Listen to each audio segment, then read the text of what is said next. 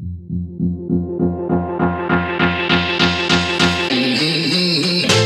everyone, my name is Shyam and welcome to VFX Kitchen. So today we are starting a new series of tutorials for creating a framework to use AI in visual effects. I tried to explain this in my earlier videos, but it wasn't clear enough the message that I'm trying to deliver. So this time I have some slides. I hope it makes it easier. The main problem when you are trying to use AI in visual effects that not all the artists' workstations are capable to run machine learning solutions on it. So in that case, we are going to use HTTP requests, which works exactly like you are calling a website. When you are typing google.com, then you are receiving a response from the server with the data that you have to show in the browser. To make it real quick and short, this is the type of HTTP request we are getting. So you have always a server, and then there is a REST API which manages the connection between the client side and the server side. So your client could be a mobile phone, a tablet, or a computer. And these are the types of requests that we usually use.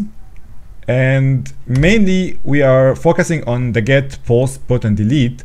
Get is usually just for receiving data from the server. When you are requesting, for instance, google.com, it responds with the page of Google. Post, it's when you are trying to add some object into your request. So maybe you want to submit your login information. When you type down the username and the password, that means that you are also posting your user and password information, so the server will receive it and then make the authentication and then show you which data you can see. Put is usually used for updating information in some cases. So for example, if you are working on a forum and you just made a topic or an article and then you wanted to change it, then you just use the put function for updating this article, because you don't need to post a new article and delete the old one or receive this article. So put is usually used to kind of comparing with the old one and the new one and just putting the changes inside it. The comparing is done in the back end, like you have to implement your own way of doing the updating functions, but in general, put is used for updating what you have already posted before. And delete is so obvious that it's just deleting the resource. So if we're going to build our framework, we are mainly using the post requests, because in that case we are going to have mini clients, which is the artist workstation, and it will be directly calling the back end, which will redirect the request into the server that has the machine learning solution on it and then gives back the result. So most of the cases, the artist will be giving data to the back end, will be giving like an image, giving a 3D model, giving point cache, FX, whatever. And then the back end will just figure out what it should do. Usually you have to implement this by yourself, and then it will give it to the server do the processing and calculations, and then respond back with the answer. Then it will send back to the client side. So this is exactly how it will be like. This is the server side. This server side is including all the important dependencies. It has all the environment variables, all the libraries that used for Python, and it will be running under Ubuntu. So most of the tutorials, like the upcoming tutorials, will be running on Ubuntu. And then we have the REST API, which is the back end, and this back end will be done inside Flask. Flask is a Python library which is creating a back end for you that can make connection with the back end and the front end. So last time when I did it with ASP.NET. It was in C#. But I prefer to use Python since everything here is actually using Python. And here are the client side. So the client, which is the artist workstation, doesn't matter if he's using Mac or Windows or Linux, because in the end, he will just basically give some kind of information, giving an image, giving an object, file, whatever.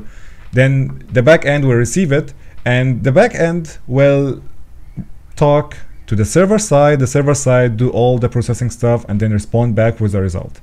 Okay, so today it will be just like talking about the concept or the prototype of how this is going to work, and I will show you real quick what I mean with HTTP requests. So if I'm opening the command prompt here and just go for Python, okay, for Python we have a library called requests, and requests is doing exactly the same like you have a browser asking for a website and so I will show you real quick what I mean. So import requests, And then we can do requests.get https www.google.com. Okay, and we can just call it the request here. So we have done a request right now. Now we can print out the result from this request. So that's what we got. As you can see here, it's under a tag of HTML. So that's basically a web page. That's when you are writing down in your normal browser in Google Chrome or Firefox, google.com. That's the same response that it gets, but the difference is that the browser is capable to show off this data. So if I try to write out this data, it will look like this. Let's open, let's say google.html, and then it's writing as f, and then f.write, we call it request.text. Good. So here we got this google.html. If you just open it, it will look exactly like Google. So the only difference that this images were actually located relatively to Google itself. So when we are downloading it, we cannot see it anymore. But yeah, that's basically how it looks like. So in the upcoming videos, I will be showing how we are going to build the backend side and the client side. And we are going to use mainly PyQt and Python. And in the future, the thing is that why I went for Ubuntu that time, because in the future, if at some point you just decided, hey, I'm gonna go to the cloud, you can simply just rent one of the Amazon cloud services. You can literally upload your whole local server to the cloud, and then you can access your server side from any client that is using the internet only, because if you have cloud services, of course you can access from anywhere, from your mobile device, from your laptop, from your work, and so on. So it's gonna be fun. It's gonna be a lot of information. I hope I can just deliver it in an easier way. I tried to make it as easy as possible right now in a very short term.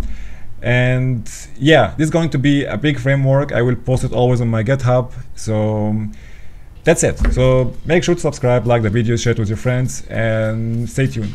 See you next time. Bye bye. Now, here comes the music. Boom, boom, boom, boom. I'll shoot you right down. Boom, boom, boom.